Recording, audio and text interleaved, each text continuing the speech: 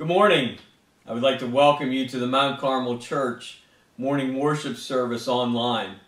It's been a great week, a beautiful week, a very hot week, and many of us probably thought, boy, it's the middle of summer, but it's still in the month of May.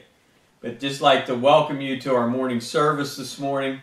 We're glad that you are able to be with us. If this is your first time watching or listening, we'd again like to welcome you to the Mount Carmel Church. If you don't have a church family, we would love to have you come and be part of our church family here at the Mount Carmel Church. Our address is 3023 Clover Run Road, Mahaffey, Pennsylvania. And I'm Pastor Brian, and we have services on Sunday mornings at 10 o'clock in our church building. We have a children's program that morning for those nursery through 5th grade. We also have Sunday evening service at 6 o'clock with a youth ministry, Youth 412, that also meets at 6 o'clock in our fellowship hall. And then we also have Wednesday night midweek Bible study. We just love to have you come and be part of our church service. If you have any questions about our church or would like to talk to me, our phone number is 814-277-4435. But I want to welcome you to our morning worship service. Each and every week we do a verse of the month, and we have a verse for this month found in Hebrews chapter 13 and verse 15. But just before we do, let's go to the Lord in prayer. Our dear Heavenly Father, we thank you for this day. We thank you for our day that we can come and to worship you. And dear Lord, we just pray for this day. We pray, dear Lord, for open hearts for what you would have for us. And dear Lord, we just pray as we come to this time in our morning, on a Sunday morning, a summary Sunday morning, dear Lord, that you would guide and direct. We pray for, dear Lord, as we reach out to those around us. Maybe we're watching this morning and just have a lot of things going on in our life. Dear Lord, help us to look to you. We pray for our passage and message this morning, dear Lord, promises, and the importance of keeping promises in our lives. But dear Lord, we thank you for all that you do for us. We pray for those that may be sick or have health issues, dear Lord. We just ask for guidance in their lives. We ask that your hand be upon them. We also know that many things are going on in this world and in this nation. And dear Lord, we pray as Christians that we would be on our knees praying for this nation and continuing to look to you for guidance. And as we pray, dear Lord, help us to again realize and to understand that you are in control. But dear Lord, how that each and every one of us as Christians, as Christ followers, as we do our part, help us to look to you. We pray for our service this morning. We ask for guidance in all that we do. And we pray these things in Jesus' name. Amen. Our verse of the month for the month of May has been Hebrews chapter 13 and verse 15. So let's say this together. If you're sitting with somebody, encourage them to also say this verse together. But let's all say this together this morning. Hebrews 13:15. By him, therefore, let us offer the sacrifice of praise to God continually. That is the fruit of our lips, giving thanks to his name. Hebrews 13:15. Each and every week we sing a song prior to our time in God's Word. And this morning I'd like us to sing a song entitled, Grace Greater Than Our Sins. You know, as we think of the grace that God has for each and every one of us, we serve a gracious and merciful God. But God's grace is greater than our sins because of what was done on the cross for each and every one of us through Jesus Christ and his shed blood. Let's sing this song together. Let's sing out. Sing a joyful noise unto the Lord. And let's sing this great hymn, Grace Greater Than Our Sins.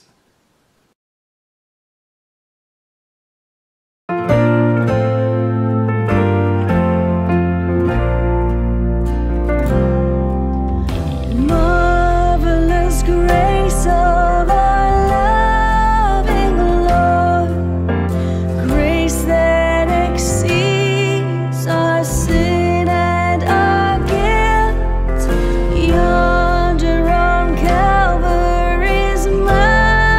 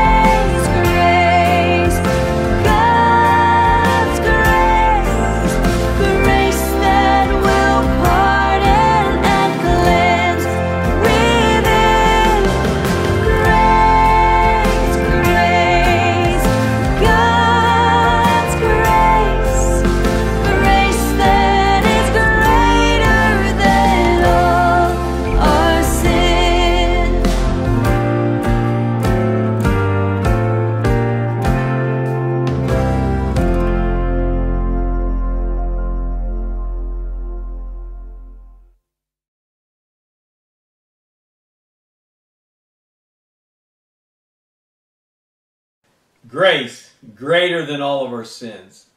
As we think of that, I just hope that you sang out this morning. This morning we're continuing our series in our that we've been doing on the Sermon on the Mount called Redefined. How each and every one of us, as we've been looking at the characteristics of a Christian's life, the importance of realizing and understanding our relationship, first of all, with Jesus Christ, then our character, how people should see us, things in our lives that need to sometimes be adjusted as we go through life. But this morning we're going to be looking at Matthew chapter 5. So if you turn to Matthew chapter 5, we'll be looking at verses 33 through 37. And as we think of this, I want us just to really look again at our lives as we look at making promises. And the message is entitled, Promises, Promises. You know, a few years back, two guys interviewed thousands of people, and they published their findings in a book called The Day America Told the Truth. And of those surveyed, 91% said that they lie on a regular basis. 86% said that they lie to their parents regularly. 75% said they lie to their friends.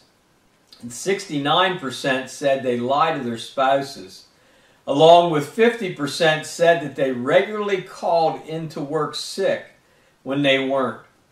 Well, there's a recent study that compared the ethics of Christians and non-Christian adults. And they found that almost as many Christians steal from work as non-Christians. Almost as many Christians use company phones for personal long-distance calls as non-Christians. And they found that Christians are just as likely to falsify their income taxes and give bribes to obtain maybe a building permit or some kind of permit in their town or their city or their township, wherever they live. And it's just about the same as they ignore construction obligations today. And many today, as we think about this, as they did this study, that there's as many Christians as non-Christians that steal time from work. And also they selectively obey what laws they want to obey. Well, I'd like us this morning to look at a passage of Scripture in Matthew chapter 5. Matthew chapter 5, I'd like us to read and to look and follow along in verses 33 through 37.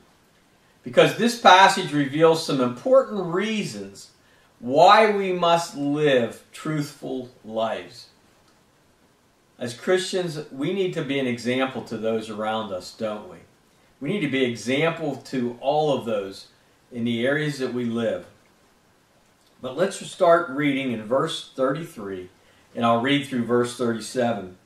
Again ye have heard that it hath been said by them of old time, Thou shalt not forswear thyself, but shalt perform unto the Lord thine oaths. But I say unto you, swear not at all, neither by heaven, for it is God's throne, nor by the earth, for it is his footstool, neither by Jerusalem, for it is the city of the great King. Neither shalt thou swear by thy head, because thou canst not make one hair white or black. But let your communication be, yea, yea, nay, nay, for whatsoever is more than these cometh of evil. Again, I just want us to look at this passage this morning as we've been studying through the Sermon on the Mount and understand that Jesus is speaking to the disciples and those that gathered about their character, some important things about their character. But we also see some important reasons this morning why we must live truthful and God-honoring lives. The first thing I want us to see this morning as we study this passage of Scripture is dishonesty undermines our relationship. When we lie and don't keep our promises, it destroys trust. And trust is what healthy relationships are built upon. You know, honesty helps us grow in our relationships with Christ and with others. Ephesians chapter 4 and verse 15, if you turn there with me. Ephesians chapter 4, verse 15. We read this. Ephesians chapter 4 in verse 15. Let me start in verse 14. That we henceforth be no more children tossed to and fro and carried about with every wind of doctrine by the sleight of men and cunning craftiness whereby they lie in wait to deceive. In other words, tossed to and fro through the world and tossed to and fro through life, not knowing which side we're standing on or not knowing what we're doing. But then verse 15 it says, but speaking the truth in love may grow up into him in all things, which is the head, even Christ. You know, as we see this, we look at this area of dishonesty, where dishonesty undermines our relationship with others. I'm sure all of us have been thinking about maybe somebody in our life over the years that's told us something, give us a promise, or maybe told us they would change, or do this or do that, and all of a sudden we lose friendship with them because they never fulfill what they say they're going to do. That's an issue. But as we saw in Ephesians 4:15, but speaking the truth in love may grow up into him in all things, which is the head even of Christ. Second thing I want us to see this morning is dishonesty is contrary to the character of God. You know, God is a commitment keeper. Let me say that again. God is a commitment keeper. In Numbers chapter 23 and verse 19, it says, God is not a man that he should lie, neither the Son of Man that he should repent. Hath he said, and shall he not do it? Or hath he spoken, and shall he not make it good? You know, we see that and see where that God is the commitment keeper. But we also know of somebody that is a liar, that doesn't keep his commitments, and that's Satan. Satan, however, is the father of lies. In John chapter 8 and verse 44, John chapter 8 and verse 44, we see a passage here which tells us that very thing. John chapter 8 and verse 44, ye are of your father the devil, and the lusts of your father ye will do. He was a murderer from the beginning, and abode not in the truth, because there is no truth in him. When he speaketh a lie, he speaketh of his own, for he is a liar. And what is the last three words in that passage? And the father of it. John chapter 8, verse 44. So we see that Christ is the commitment keeper. That's who we should make our example in our lives and follow. We also know, though, that Satan is the father of lies. And how many times have we all been told lies? You know, John chapter 8 and verse 44, as I just said, the last part of that verse says, he was a murderer from the beginning and abode not in the truth, because there is no truth in him. When he speaketh a lie, he speaketh of his own, for he is a liar and the father of lies. So we see that dishonesty is contrary to the character of God. Thirdly, this morning, I want us to see that being a Christ follower means a commitment to truth. We often talk about Christians, and I use the word Christ follower. Because there's many people today that say, well, I'm a Christian. I believe there's a God, but that's as far as it goes. So I often use the words Christ follower, because that means somebody that has faith and trust in Jesus Christ and has accepted him into our heart. But being a Christ follower means a commitment to truth. Do you have a commitment to truth today? We need to be people of our word. You know, we see this world today and we hear so much. We hear so many promises, and we hear this promise and that promise, and many of those promises are never kept. But we as Christ followers need to be people of our word. You want to be known as someone who keeps your promise no matter what. But in our lives, there are many times that we can justify why we have broken a promise. And you may say, Pastor, what does that mean? Well, don't all of us from time to time, when we break a promise, we can justify it? And we justify it by maybe thinking or saying something like, I didn't think it was all that important. Or I thought I might be able to keep the promise, but I couldn't. Or it seems the right thing to do at the time when I made the promise, but now I've got other things to do, so I don't need to make that promise anymore. Being a Christ follower means a commitment to truth. This morning, as we looked at this passage of Scripture, I want us to look at 3 areas to challenge us. 3 areas in our lives that can be challenges to us. In other words, challenge us on a daily basis. The first one I want us to see is to keep your promise even when they seem insignificant. When we start to justify a little dishonesty because it seems insignificant, be careful, because you're one step closer to doing what you never thought you would do. And that's break a promise. Those little areas test our integrity. And God takes stretching the truth very seriously. Every time a casual commitment is broken, some damage is done. Some damage is done maybe in a relationship or something that you've been part of. We might be very familiar with those lies, but there are other lies that destroy our integrity. And there are several ways that we can be careless with the truth on a daily basis because we don't see it as a big deal. Maybe you thought that yourself, or maybe someone has said to you, well, that wasn't a big deal. That isn't a big thing. Well, I want us to remember this morning, as we're challenged by this passage of Scripture, that we need to keep our promises even when they seem insignificant. We lie to cover up our mistakes. Or maybe we exaggerate. Maybe you've heard somebody tell a story that you were part of, or maybe a situation that you were part of, and you thought, wow, that isn't anything like it was. Or maybe we've done that ourselves to maybe impress somebody. Or maybe we've misled somebody into thinking something about somebody else. In Ephesians chapter 4 and verse 25, it says, "Wherefore, putting away lying, speak every man truth with his neighbor. For we are members one of another." In other words, treating each one like you want to be treated. And how important that is as we look at God's Word here through 33 through 37 of Matthew chapter 5.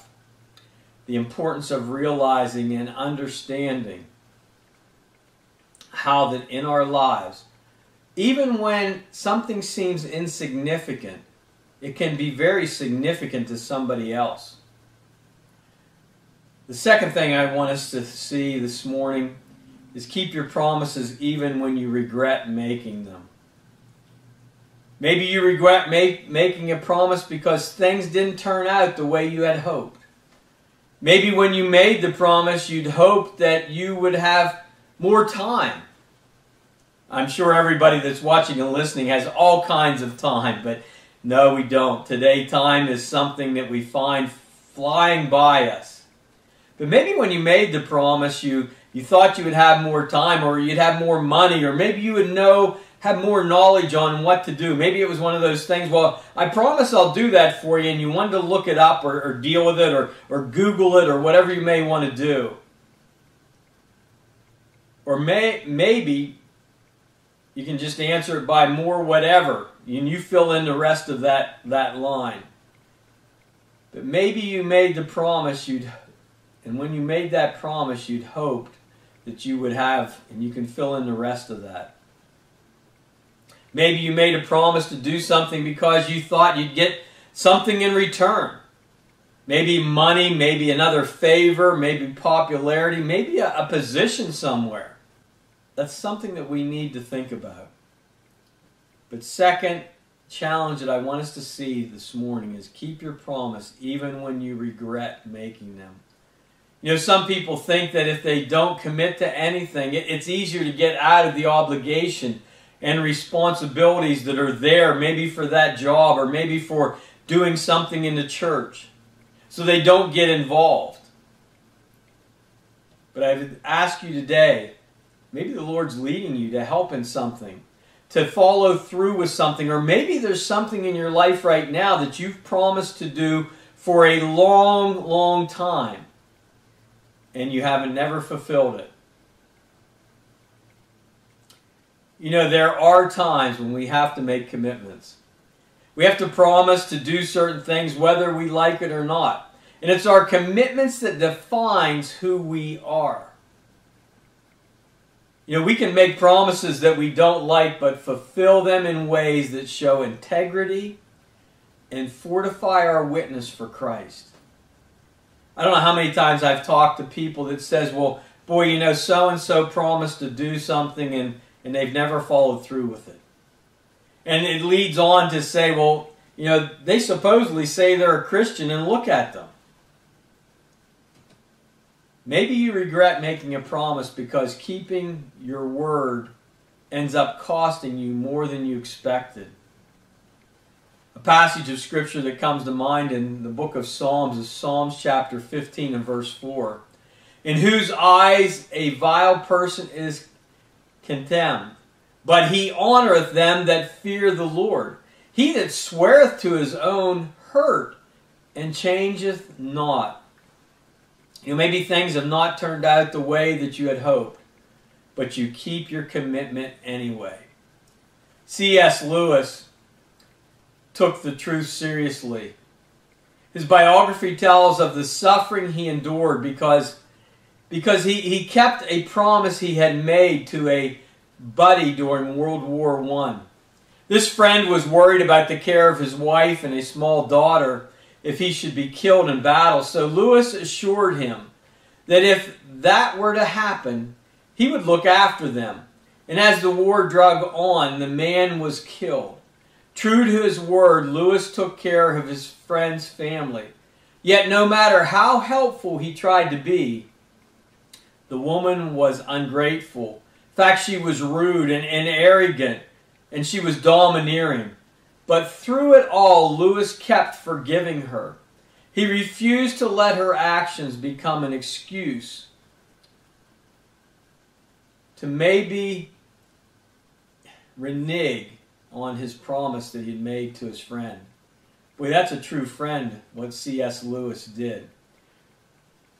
It's not a coincidence that Jesus follows his section on divorce with the challenge to keep your promise. You know, we seem today to have a problem with keeping our promises in our nation. You know, we see that so much. We see that in marriages. We see that in work situations. We see that between friends. But we seem to have a great problem keeping promises. Another problem is that we have trouble keeping our promises to Jesus. You know, we'll stand in front of a group of people and say, I believe that Jesus is the Christ, the Son of the living God, and I accept Him as my Lord and Savior. I heard a pastor once say this, that we like the Savior part, but we're not too bothered about the Lord part. So we let our promises slip. Things come in the way. Maybe it's an activity. Maybe it's a sporting event. Maybe it's work. Maybe it's just stuff. We allow it to come in the way of our relationship with Jesus Christ, our relationship on a weekly basis, a relationship on a daily basis. We let stuff get in the way. And how important that is to us to think about.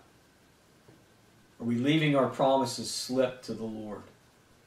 Are we leaving our promises slip to the one, our Heavenly Father, who sent His Son to die on that cross for each and every one of us? The third thing I want us to see is to keep your promise even when you're the only one who knows. When you can keep a promise to yourself, you will tell the truth to others. Promises to ourselves are sometimes the hardest one to keep because no one else knew that we promised anything. But you know who does? God does. You know, there's no accountability when we promise something to ourselves, and seemingly no consequences can ever take place.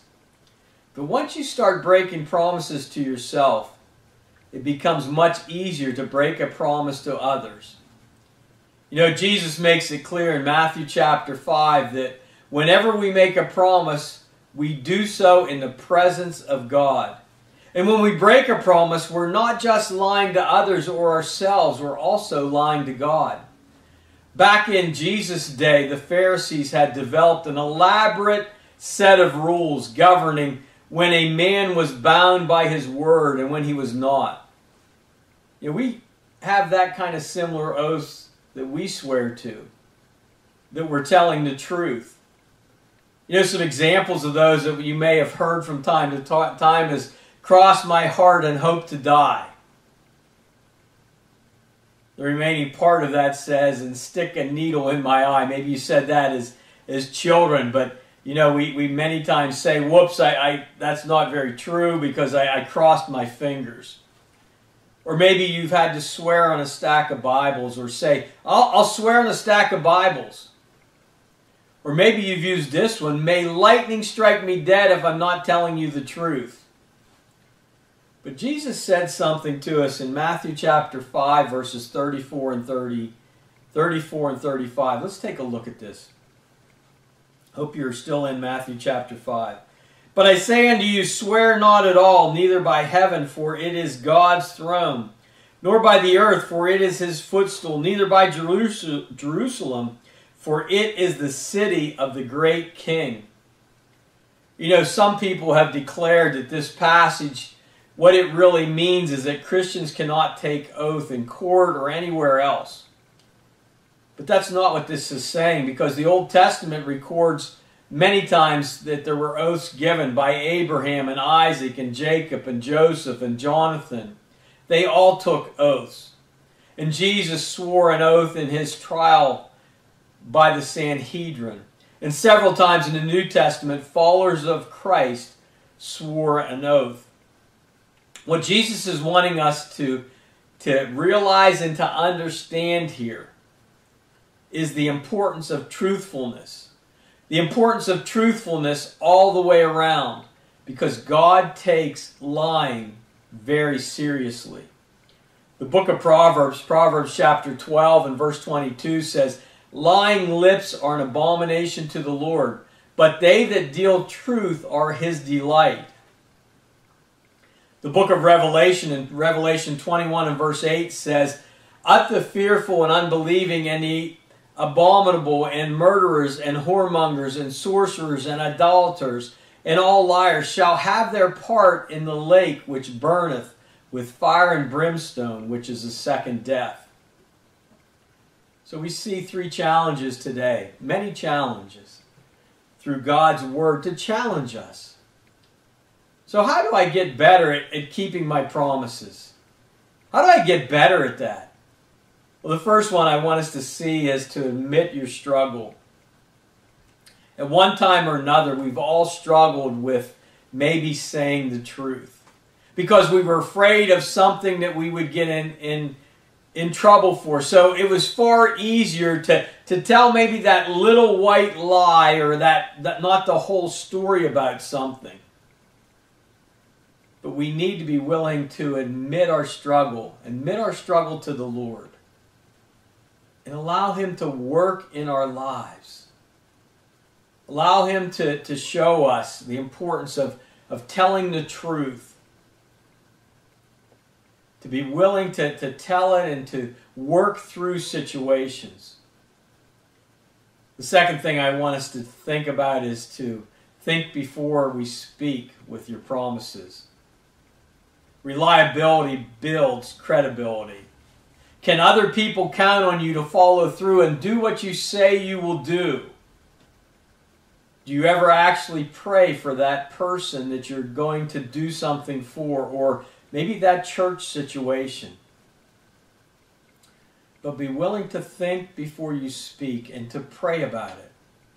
To pray for the Lord to give you time, for the Lord to help you through that, for the Lord to maybe show you something that you're having a difficult time doing, or maybe it's that promise that you made, maybe it's for this year, maybe to help in church somewhere. We are going to be having an upcoming VBS here in July, Vacation Bible School, after not having it for a year. And we need workers and those to help. Maybe the Lord is tugging at you there to make a promise that, hey, I'll help that day or I'll help that week. But that's important, to think before you speak. In other words, be willing to pray and give it to the Lord. The third thing when we think about promises and how we can better do them is to examine our motives. Why am I making this promise? What do I really want? You know, you may have made a promise at some point in your life and thought, wow, I'm going to get a lot out of this promise, or I'm going to make somebody do something for me out of this promise, or boy, look what people are going to think about me after I do this. God wants us to have the right motives. Do you have the right motives? I want us to realize today as we read this passage of Scripture in verse 37. Let's start at verse 36. Neither shalt thou swear by thy head, because thou canst not make one hair white or black. But let your communication be yea, yea, nay, nay, for whatsoever is more than these cometh of evil. We need to remember in our lives as Christians that yes means yes, and no means no. You know, by the time of Christ, the Jews had developed an elaborate system of oath-taking, which often formed the basis that they could actually lie and say, well, I only did what the law said. In other words, there were stages of truth and also a falsehood within the system of taking an oath during that day. And Jesus made an announcement, and that's why I believe that it's here in the Sermon on the Mount. Jesus announced that it was unnecessary if one were in the habit of telling the truth, they wouldn't have to take that oath. But their life, it would just come out. And his command was, swear not, in verse 34. And it doesn't have anything to do with cursing, but to oath-taking. You know, we as Christ followers are to speak the truth in such a way that our yes means yes, and our no means no. When you say yes, make sure that is what you mean. So today, as we looked at this passage of Scripture and we looked at different things in this, in our lives, and we're challenged by three things. Promises, promises. As Christ followers, are we showing through our life, through our attitude, through our actions, that God is in control of our life? Let's close in a word of prayer. Our dear Heavenly Father, we thank you for this day. I thank you for this passage of Scripture that we just read about, and as we looked at promises that we've made in our lives. Dear Lord, there's probably not a person watching or listening today that has not at some time in their life promised something to somebody and maybe haven't followed through with it. Dear Lord, I pray that as Christians, as Christ followers, that we would take the attitude that if we make a promise, we need to follow through with it. If we make a promise, we're going to do the very best we can to glorify you to others. And dear Lord, we thank you for this passage today. I pray, dear Lord, if there's someone that does not know you, that today would be the day that right where they're at, they would ask forgiveness of their sins and ask you to be their Lord and Savior, understanding what was done on the cross for them through the shed blood. Because there is no more important decision that they'll ever make in their life, dear Lord. It really comes down to a decision that they make, whether to accept you as or reject you, because eternity is forever. And by accepting you into their life, they will spend eternity in heaven. Rejecting you, they'll spend eternity in hell. That's the true facts. Dear Lord, help us as we think about our lives, that we are godly examples to those around us. Help us as Christ followers, if we've been making some promises that we haven't followed through with, that we would change that attitude and change it from this day forward and allow you to work in our lives. And dear Lord, if we may have a tough decision right now about making a promise to something, or someone has asked us, or we see a need somewhere, help us to look to you through prayer and to ask through you for guidance and direction. But we thank you for this day. We thank you for our time in your word. And dear Lord, as we looked at promises, I pray as Christians that we hold them very high in our lives. And I pray these things in Jesus' name. Amen. I would like to thank you today for watching and listening. And again, if you'd like to have a question about something or would like to talk to me, feel free to call our church, 814-277-4435, and I would love to talk to you. But thank you for watching and listening today, and may God bless.